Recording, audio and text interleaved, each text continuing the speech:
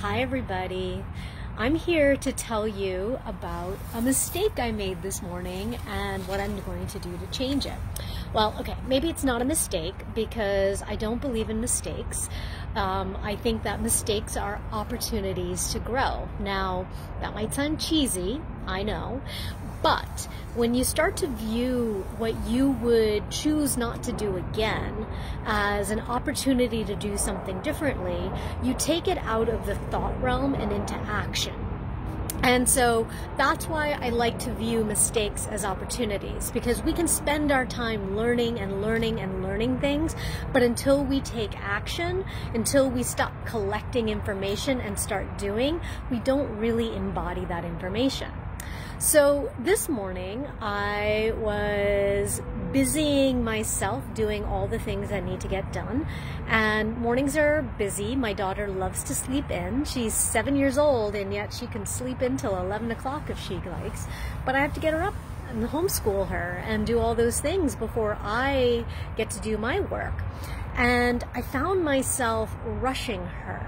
Now, I know she needs time. I know that mornings are really hard for her. She needs very much a lot of compassion and gentleness, and I was just really focused on getting things done.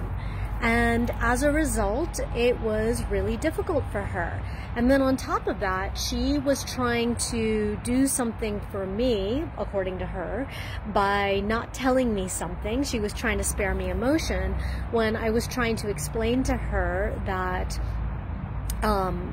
it would be more helpful to share the information with me, because when she withholds it, it then creates some sort of sense of distrust and, other emotions. However, because I was moving about and rushing about and really not being present when I was conveying this information to her, she was taking it in a very just self-condemning kind of way, where she feels like she was wrong or did something bad. And that's the last thing that I want to do for my child. I don't want to make her feel like she is wrong or doing something wrong, that these aren't just opportunities to learn. And so I realized that I'm really moving too fast. Now, I don't know if you saw my post, but last night I gave myself some self-care time. I took a nice bath. I don't usually take baths because I don't give myself that kind of time. I might meditate, I might do other things, but it's really nice when, you just get to sit in a tub and do nothing. It's wet, so I'm not going to really bring much in there, and it just allows me to be with my thoughts. And what was happening is my body was telling me to slow down. It was telling me that, while I am feeling very inspired, there's a lot of information, a lot of downloads, everything that I want to share with you all. I have programs that I'm building. I'm working with amazing clients who are going through amazing breakthroughs, and there's just so much I want to share with you. And I'm writing 3 books, and there's just a lot going on, and I have been really busy. And so I just, my body was saying, just slow down. It's okay. It's okay to slow down. And I thought I got that message last night. I thought that the message had been received. Slow down. But of course, this morning I woke up. I was back in my routine, which I really value. I wake up, I do some breath work, I do meditation, and then I work out. And I like to do that in the beginning of my day, just because that's just the way that it helps me start my day. But right afterwards, I'm all peaceful and calm after all these things, and then I just turn on this busy mode, this do mode. And as a result, I was not present for my daughter's needs. And that was just such, it was really hard to know that I, was not present to her needs. But it was, like I said, also an opportunity for me to reflect in terms of what I need to do. So I've decided to do a 3-day fast.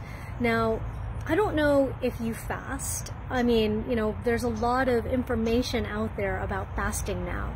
And fasting is a really good tool. A lot of people think about fasting as, you know, withdrawing foods to cleanse and to detoxify yourself, which is also really good with fasting and really important. But the reason I fast is not so much just to cleanse my body and to, you know, release anything that might be stored in my gut or in all these cells and squeeze out anything that I no longer need. But it's also to slow down. When you fast, you just don't have that kind of energy that you normally do. And that can sometimes discourage people from fasting. But I think it should be an encouragement. We spend so much of our lives being busy. It's okay to slow down. It's okay to do things more consciously. So when I'm fasting, it just means that I can't operate at the speed of light and multitask. And what it means is that I put more intention into what I'm doing and I focus. And that's a beautiful thing, because that's what we need in life more, is more attention, more intention, and more focus. So I just wanted to share this experience with you. I'm going to be fasting starting today. I, you know, had this morning just lots of water.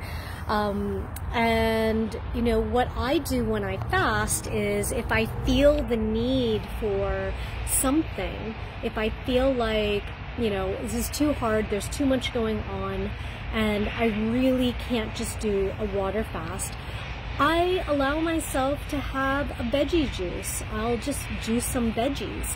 And it's a great way to give your body the nourishment it needs and still give your digestive system a break.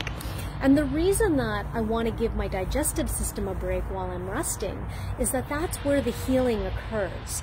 When our body isn't focused on digesting foods, then the body can repair itself. And it's in that repair and in that rest that I'm giving attention to my body as well. And that was the message I was getting last night in my bath, was just to give my body more attention. And it's not about what it looks like in the mirror, it's about how it feels on the inside. And it's really interesting to see that it was reflected on the outside with my busyness in life. And because I was so busy and not paying attention to what was going on around me, outside of me, that was just a direct reflection of what's happening on the inside. I'm not paying attention to what's going on inside of me. And it doesn't matter that I meditate regularly. It doesn't matter that I do these things for myself and self-care. We always need to just listen to ourselves and figure out what we need to do in that moment, because things are going to change and things are going to shift, and there's so many ways to take care of ourselves. We don't need to do the same thing all the time. Sometimes we need to just change up our routine. And so I am entering into this fast. I don't recommend that people just enter into something like a 3-day fast if you've never done one before. There are ways to go about fasting. And if you need any information, if you want to know more, just reach out to me. You know, fasting is, like I said, an important way to help and heal ourselves, and just a wonderful way to slow down. So I ask you, if there's something that you can do for yourself today, if you were to just do one thing for yourself to give yourself that attention, to set an intention for you to heal and to focus, what would that be? How could you take care of yourself? Maybe it's a walk, maybe it's journaling, maybe it's just sitting down and doing nothing, maybe it's spending time with your animal, maybe it is just having a cup of tea in the quiet, with no book, no phone, no nothing, and just being with yourself. There's so many ways you can give back to yourself. I encourage you to find one and do it for yourself today. Bye.